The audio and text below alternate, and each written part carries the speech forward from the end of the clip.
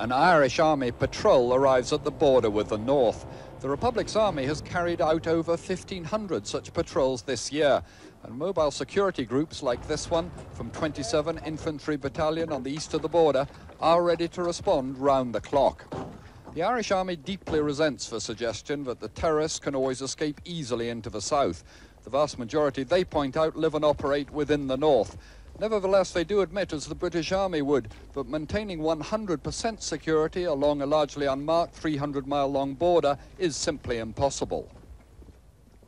This is one of 74 border crossings in 27 battalions area. The border's about 10 yards up the road. It's unmarked.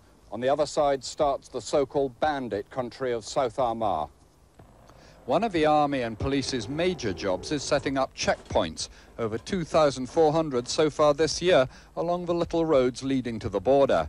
If the British Army are chasing terrorists towards the border, they must tell the RUC, who tell the Garda, who tell the Irish Army. There's no direct contact between the two armies, though the Irish say that doesn't cause delays.